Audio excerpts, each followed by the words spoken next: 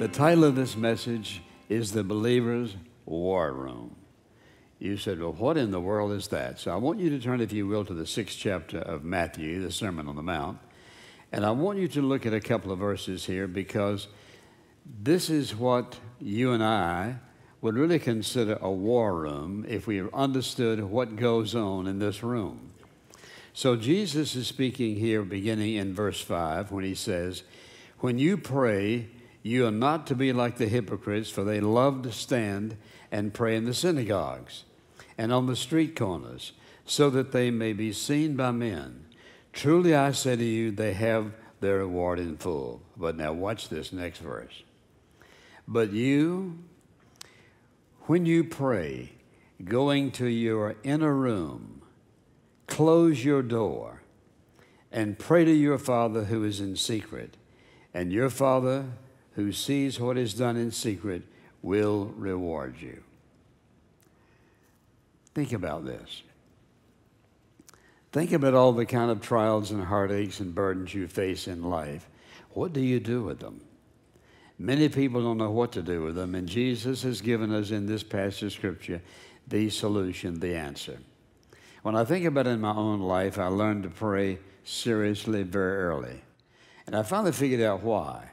Because I had needs that I knew I could not meet. And secondly, I felt very inadequate in life, in school and everything I did. So it forced me to begin to pray early in life. When I started out, I prayed in my bedroom. And then after a while, I realized there must be a better place. And so I found a place in my church, which was a block away, to pray. And then when I went away to college, I thought, well, I've got to find a place to pray. And I had a roommate at that time. And so he and I were good friends. But after a while, I realized I didn't feel free to pray there. So I found another friend of mine who lived down the hall in Jeter Hall, University of Richmond. And I said to him one day, I need a place I can pray, and I need a private place. And I asked him something that was a little bit shocking at first. I said, would you sell me your room? He said, sell you my room? I said, that's what I mean. I said, I need a private room where I can just pray and be quiet and talk to God. So I didn't know what he'd come back with because naturally those rooms had already been paid for. But I wanted his room, B17, Jeter Hall. So he came back the next day. He said, all right. I didn't know what he was going to say. He said, how about $15? I said, yes. And I said it very quietly because $15 was a lot of money for me when you didn't have any. I said, fine. So I bought his room. So for the next 3.5 years, I had B17 Jeter Hall, a private room, and I had a wonderful place to pray.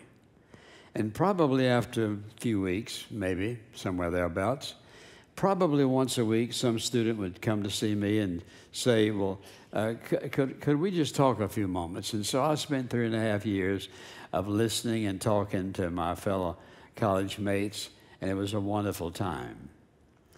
When I went away to seminary, I didn't have a place to pray in my room. It was very noisy. And so I finally found a place to pray in the music building. And so that helped me through those times. And then I got married, and so we had a very small apartment. And so I said to my wife, now, I got to have a place to pray. And we had a small bedroom, a very small kitchen, and a bathroom, and a living room, and that was it. So I had one of my mother's Afghans that I'd used, and so I stretched that over in the corner of that living room, and that was my place to pray till we finished seminary. I've always had a place. Sometimes it wasn't a different place, sometimes right in the middle of a lot of things. And I've had places to pray in my studies and so forth, at church and in touch, and always had a place.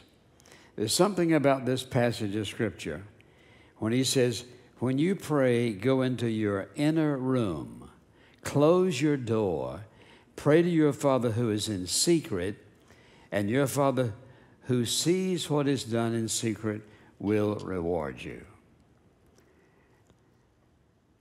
Probably the most important lesson I've ever learned was to talk to God. And a lot of people think they're praying when oftentimes they're not really praying. They're sort of expressing maybe something in their life that is going on. I don't know of a lesson more important in life than learning to pray. So when we call it the believer's war room, that's really what it is in a way, because that's where you fight your battles. In other words, if you turn to that 6th chapter of Ephesians, which you know pretty well, the scripture says in that 10th verse, finally be strong in the Lord and the strength of his might. Put on the full armor of God so that you may be able to stand firm against the schemes of the devil. For our struggle is not against flesh and blood, but against the rulers, against the powers, against the world forces of this darkness, against spiritual forces of wickedness in heavenly places. Therefore, take up the full armor of God, and you know the pieces. The helmet of salvation to protect our thinking, the breastplate of righteousness to protect our emotions, the girdle of truth so that we walk in it, our feet shod with the preparation of the gospel of peace. And he talks about, for example, the sword of the Spirit, the Word of God, and above all, taking the shield of faith. And that shield was not a round shield. It was a shield like a door that covered you totally. He says this is the way we begin the day. So let me ask you a question. Do you have a place to pray at your house? You have an enemy, and he's the devil. Satan, Jesus called him. Jesus said he's a murderer and a liar and a deceiver. He called him a lot of things. He's a schemer, and he's a tempter. He's a destroyer. You and I have an enemy. And many people are destroyed by the enemy and do not even realize what's happening to them. For all of us who are believers, God has given us the key to living a godly life, and a life that is pleasing and honorable to him, and a life that makes it possible for us to accomplish anything and everything that God has set before us. But prayer is the key. And so what I'd like to do in this message is give you a little insight into what a real prayer room is like. When I say war room, I mean a war room, because that's where the battles are really fought. And so many of you probably would think, well, what would you do in a prayer room? That's what I want to share with you. And I pray that you'll listen carefully, because, listen, you need it. All of us need a place where we can talk to our Heavenly Father confidently, boldly, sharing the innermost things of our heart, and know in our heart that he's listening and that he will make a difference. So I want you to listen carefully. You're going to need it. Some of you don't even know how to pray. Or you may just repeat the Lord's Prayer and think that's sufficient. That doesn't say what you really need to say down in your heart. So I want you to listen carefully. Do not shut it out to say, well, I don't have a place to pray. Yes, you do. And I want to show you that you do. There is a place at your house, your apartment, or somewhere that you can set aside to pray. It may have to be when everybody else is gone, but a place that you and your Heavenly Father can develop an intimate relationship. Listen to what he says. When you pray, go into your inner room, close your door, and pray to your Father in secret, and your Father who sees what is done in secret will reward you, which is his promise. So he speaks of a place. Now, Jesus' place changed because his itinerary changed. And my life's changed over all these years, but I've had a place. I've found a place to pray. Because I discovered very early in life I couldn't handle it without it. And he made me inadequate enough and needy enough to depend upon him, to trust in him, and to make prayer the priority of my life. And I fought a lot of battles. been through a lot of difficulties, hardships, having lots of needs. But I can tell you this, He's never failed me one time, nor will He fail you. So Jesus called it a place. And I would say, as Jesus said when He said, close the door, a private place. If it's possible, somewhere in your house, some place that you can set aside is your place to meet God every day. And if you happen to be in a situation where you have roommates, you could just say to your roommate, you know, I just need a place, a little time to be alone with God, So if you work here or you work there, in other words, could we work it out so that I'll have this particular time that you'll know that I'm just being alone talking to God. I'm going to be praying for you, but I'm going to be talking to God about my life and about my future. Anybody who would object to that makes a great statement, and that is, I really need you to pray for me. That's really what they're saying. And so here's what will happen. God will make a place. If you want a place to pray, God will make a place for you to pray, for the simple reason there's nothing He wants any more than to develop an intimate, personal relationship with you. And if you'll notice how Jesus said it, enter your room, close your door, and pray to your Father who is in secret, and He will reward you. So it's a private place. And what I simply want to do is to say to you, this is what a prayer room is about. And I just want to describe a true, genuine prayer room, whether it's a place or a room itself. Whatever it takes for you to be alone with Almighty God, think about it in this light. And that is simply this. It's a private place, it's a quiet place, it's a holy place. It's where you and the Father meet. Let me tell you why that's so important.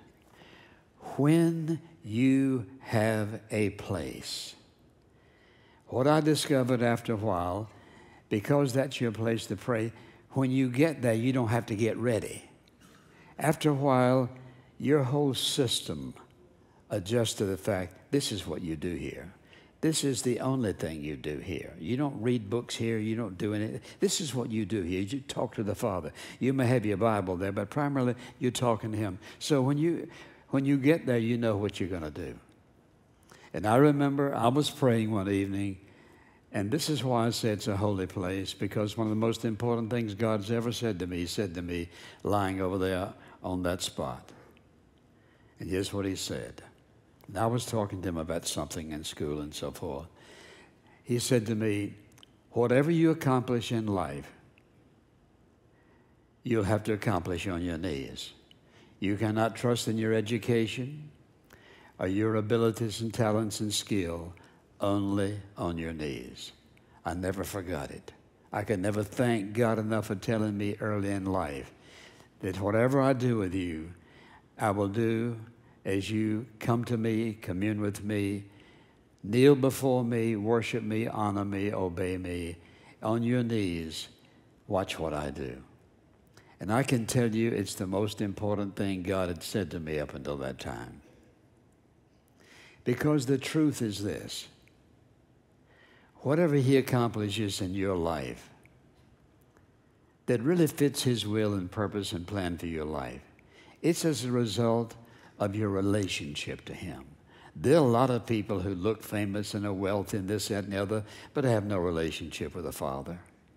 The most important relationship you will ever have is with God the Father. And how do you develop that relationship? He said, when you pray, go to your inner room or wherever it is, close your door if possible, pray to your Father who's in secret, and your Father who is in secret will reward you. It doesn't make any difference who you are. When you trust the Lord Jesus Christ as your personal Savior, you develop a relationship. But then when you begin to put prayer in its proper place, that's first in your life. God will do things in your life and for you you'll never figure out, and you'll never do and never accomplish unless you put that where it belongs. It was first in Jesus' life. That's why the Scripture says, a great while before day, he was doing what? He was up and away in the wilderness praying. And so this is where our battles are fought. Our battles are fought on our knees. Because what happens?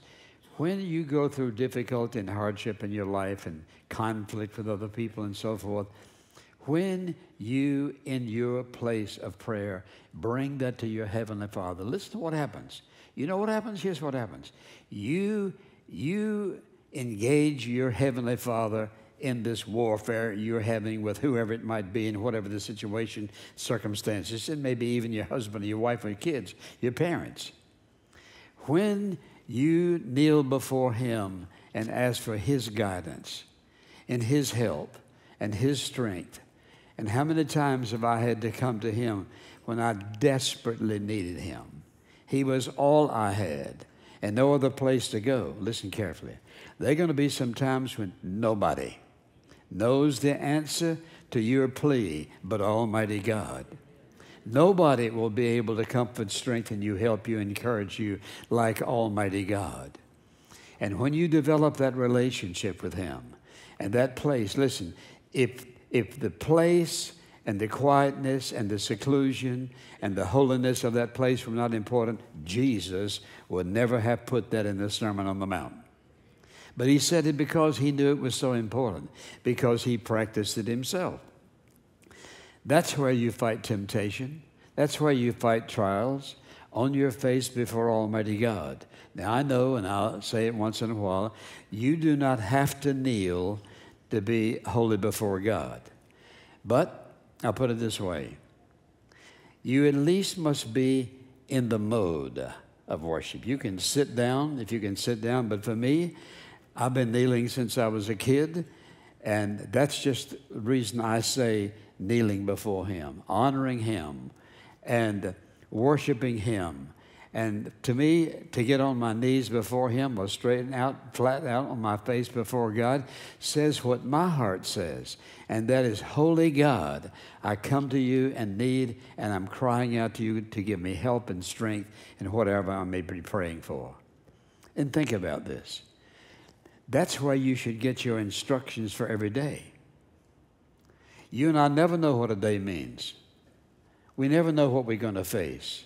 And if you turn to your place of prayer and you start the day with Him, asking for His guidance, for His direction. And listen, you don't have to wonder if He's listening. You don't have to wonder if He'll answer that prayer. Trust in the Lord with all your heart. Lean not to your own understanding. In all your ways acknowledge Him, and He will direct your path. And so we could go right through the Scriptures with promises of God. But to begin the day in that private, quiet place with Almighty God, that's the way you start the day.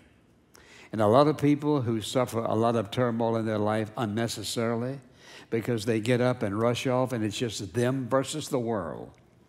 Why do it you versus the world when you can walk with a companion of the Lord Jesus Christ, living within you through the Holy Spirit to enable you, strengthen you, guard you, protect you, guide you, enable you, whatever He wants for your life.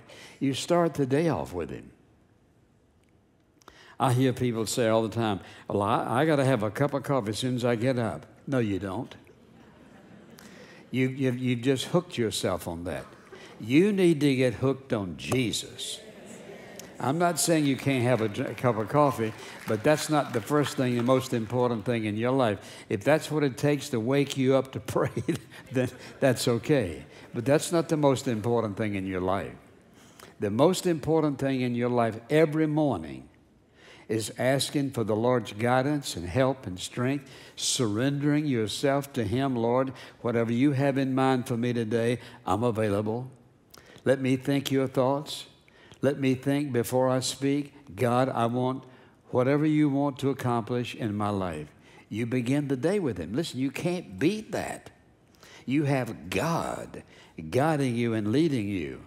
And so what happens in the war room is we get ready for the day. We ask for directions and guidance. Lord, make us sensitive to the people around us.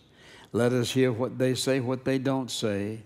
Let us read Let us read their facial expressions. What are they trying to say to us? Lord, help me to do my best today. If somebody gives me instructions, let me get them down. If I'm given an order on my job and I don't like it, Lord, you help me to like it anyway. Lord, I want you to guide me through this day. God will never ignore that request. He says, go into that inner room, close your door, and pray to your Father. And so what does he do? We dress for the battle. We get instructions for the day. And also, remember this. This is a guidebook. Tell me one thing in your life that's not in here that you have to face. Every single circumstance of life, there is an answer for it in the book. This is a book of instructions. This is God's battle plan for us. You cannot live a godly life with a closed book. You can't win a battle if you don't know the battle plan. If you're not listening to the general, you're making your own decisions, you're going to lose the battle. And so he said, go into your inner room and close the door. And what he was saying is this: I want you to myself to begin this day. And there's not a person in here who can tell me any reason that you can't do that. And if you say, well, I just get distracted when I pray, get in your closet, close the door, put some clothes, something on, so there's no light. Tell God you just want to think about him. You want him to speak to your heart, because you can't think of anything more important than hearing from the living God. And he's willing to speak to you. You say, well, I never heard God speak. You probably weren't listening. God is willing to speak to anyone who's trusted him as their personal Savior.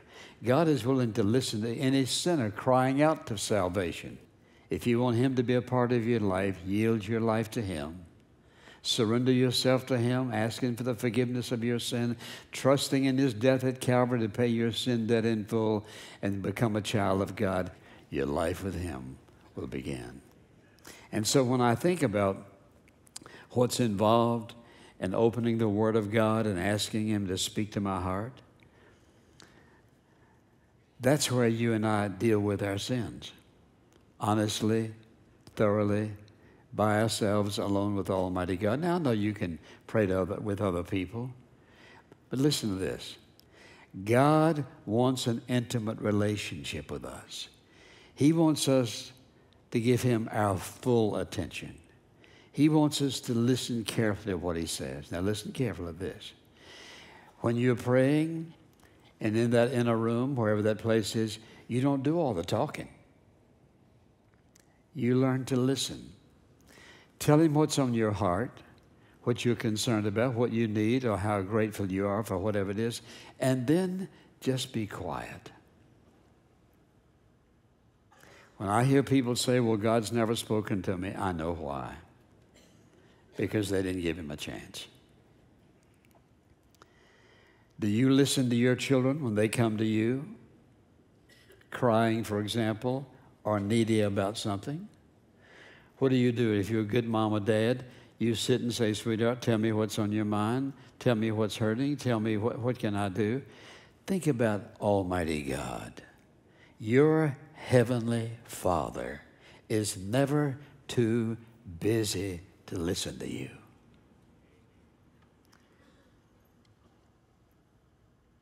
But you need to give him time to speak. And God is willing to speak to you. And I told you in the very beginning what God said to me about always needing him, and whatever I accomplish in life, I accomplish on my knees. He made that so absolutely clear to me, and I could spend a lot of time this morning saying, here's what God said to me about this and that. He will do the same for you in your life and your circumstances, but you got to listen to him. You have to get in a position to listen to him. And I love what he said. He said, go in your room, close the door where it's private, and listen to your heavenly Father. And you may begin your session with him by simply saying, Lord, I'm just here to listen today, this morning or tonight. If there's something you want to say to me, I'm willing to listen, Lord. You may be shocked at how clearly God will speak to your heart. Sometimes he'll speak through his word. And I remember in one of the biggest battles I've ever been in, and I was being quiet, listening to the Lord, and I was just flipping through the scripture, asking God if he had something to say to me, and I turned to this passage. No weapon formed against you will prosper. And I sat through this horrible business meeting, reading that verse and reminding God, Lord, here's what you're saying. And I listened to people who tried their best to get rid of me. And the interesting thing, I read that verse over and over and over and over again, saying, Lord, here's what you're saying. I'm trusting you. And did you know, for 2 hours, in their attempt to get rid of me, not one person said one negative thing about me. And I was sitting there thinking, well, I could tell you a lot of things about me that I am perfect. But you know what? God used that verse of Scripture to give me the most awesome sense of peace. But your heart's got to be right. Lord, I need you to encourage me. God, you have convicted me of something that I had not seen before, had not dealt with before. And Lord, I'm confessing my sins before you. Whenever you and I come to him with an open heart, and we should always say to him, now, Lord, if you have something to say to me that I've missed, I want to hear it. If there's anything in my heart that should not be there, then the first thing I want to do is I want you to show me what it is so I can confess it and ask you to forgive me. So I want to start off clean, God. I just want to start off clean so I can hear what you have to say. You can't, listen, God is not going to do much talking to you as long as you're living in sin. He speaks to those who are willing to hear him. Let me ask you a question. How do you feel maybe when you and your wife or husband had a little bout and you want to get it straightened out and he won't listen? What does that do to you as a wife? Or she won't listen? Or your son won't listen? Or your parents won't listen? There's something about opening our heart to God. Let me tell you, he will speak to you clearly. You know why? Because he loves you. God doesn't try to keep secrets. And this is why he said, go into your inner room, close your door. That is, it's just you and him. And you'll find a place if you really want to find a place. A place to pray is a place that you and I can talk to him quietly. It doesn't mean that you can't pray. You can sit right here and pray or go somewhere else or ride down the expressway. But here's what Jesus said. There ought to be a place that's your place, a private place, a holy place. It's made holy because that's where you and God do business, where you talk and where you listen and where you want God to speak to your heart. It's one of the most important lessons you'll ever learn in life. And somebody says, well, I've come a long ways and I haven't done that, and you don't know what you've missed. The most important relationship you have is with Jesus. And he can be more real in your life than any other person because he speaks to the innermost part of your being, your heart, your life, your soul, your spirit. And Jesus, who was holy, the very Son of God, listen, the very Son of God felt a need to get away. And in Luke, he's out there praying, and the disciples come and interrupt him, saying, well, the people are looking for you. And when somebody says to me, I don't have time to pray, I simply want to think, if that's the only reason you don't, God knows how to give you a dose of something that puts you in the bed, stretched out flat on your back, where you got plenty of time to pray and talk to God. And some people have met the Lord in that way, when he absolutely laid them down And then they began to listen to him, and God began to speak to their heart. So that's where we deal with sin in our life. That's where we develop an intimate relationship with him.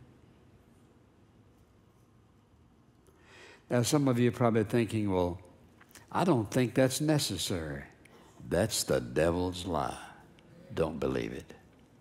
Let me tell you why. If it were not necessary, it wouldn't be in the Word of God by the person of Jesus Christ. He knows, and you and I know, we need a place, a time. And one of the best times to start is early in the morning. But for some people, that may not be the most convenient thing. Then you make it your time, your place, and your time where you get alone with God uninterrupted. And did you know, without even knowing this, my kids have told me this. And I remember I had a study out different from the house in the backyard when I was pastor in Miami. And that's where I prayed. I asked him to build me a little place away from my house because I didn't have a place. So it was just a cinder block building. It wasn't very large at all. And I just had in fact, I had a door for the desk. So I didn't want anything in that to distract me. I had a door as a desk and one chair. I paid $15 for it. And I had a little mat on that concrete floor. And they said to me, "You didn't know I was there, but I slipped in there and I was right beside you praying and I heard everything you said." And my daughter came to me at different times and she would say something similar to that. You know what? If I never taught my kids another lesson, I taught it without even trying. That you spend time talking to your Father. And now that they're in their 50s, they know what praying's all about. And as a parent, you need to demonstrate it. You need to show them, not just tell them how important prayer is. And I'm not telling you that for any other reason except to say, I discovered that later on. They didn't even tell me at first. Of course, they did tell me the times we had a round coffee table. We all prayed around when we prayed together as a family. And they are quick to remind me that one time everybody had prayed, and then they kept waiting for me to pray and waiting for me to pray. And I went to sleep while they prayed. And they all got up to walk out, and about the time they got to the door, I started praying. They came back and knelt down around the table. But you know what? That's okay. That's all right. That table was a place we all prayed. But then I taught them to find the place for them to pray. Because it's the most important activity of your life. There's nothing more important in your life than building an intimate relationship with the Heavenly Father and claiming His promises. And in the prayer room, that's where you lay your burdens down. And what does He say? He daily lifts our burdens. This place to pray is an awesome place. To confess our sins, to where He lifts our burdens, where we weep over our trials and our heartaches. Yes, it's a place to cry before Almighty God. And He understands what we are crying about. It's where broken hearts are mended in the prayer room. It's where sins forgiven, but also where we forgive others. It's a holy place, a mighty place, a powerful place. It's a place that becomes the most precious spot in your household, because that's where you and the Father meet and discuss every area of your life, where you bring your needs, where you bring your hurts, where you bring your tears, where you bring your sorrows, where your burdens are lifted, and where you're strengthened. So where's your place? You can walk through life and ignore a personal, intimate relationship with Christ. Maybe you're very talented and gifted. Maybe you're very wealthy and you say, well, I don't need all that. Oh, yes, you do. And the more prideful you are, the further you're going to fall when God's hand comes upon you to teach you a lesson that you need Him desperately. Do you have a place? Even as you've listened, have you thought about a place? Are you willing to make a place that can be your place? They'll become a holy place, a private place, where you carry on the most important activity of your life, and that's communing and fellowshipping with the Lord Jesus Christ. Most important thing you do. You say, well, I'm so busy I don't have time. Yes, you do. Do you believe God loves you enough to speak to you? Maybe you don't believe that. But you get in a place and start praying and you'll find out quickly. God will speak to your heart. Your needs will be met. You'll find joy in your heart and a sense of security and comfort. God meeting your needs in an awesome way. Does it mean you'll never be needy? No. He allows us to be needy sometimes because it drives us into a deeper relationship with Him. If you're one of those persons who's never trusted Jesus as your Savior, I trust that today you'll settle that issue asking Him to forgive you of your sins and acknowledging that Jesus went to the cross in order to pay your sin debt in full by shedding His blood. And the moment you're willing to confess that sin, repent of it, and tell the Lord Jesus Christ you're receiving Him as your personal Savior, your life with Him will begin. And my prayer to you is that you'd be wise enough to do what Jesus said.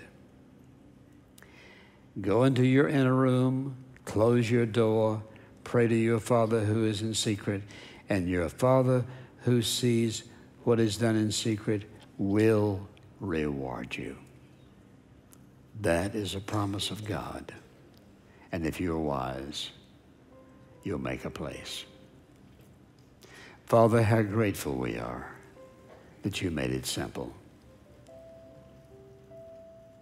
And I pray that the Holy Spirit will sink this message deep in the heart of every person who hears it. And some who have never trusted you as their Savior, help them to understand. The first prayer you listen to from them is a prayer of confession and repentance and surrender of their life to you as their Lord and Savior. And then you all can carry on a conversation. You know who's listening to this message, who's going through great trial, heartache, difficulty, pain, suffering, a sense of futility, not knowing which way to turn.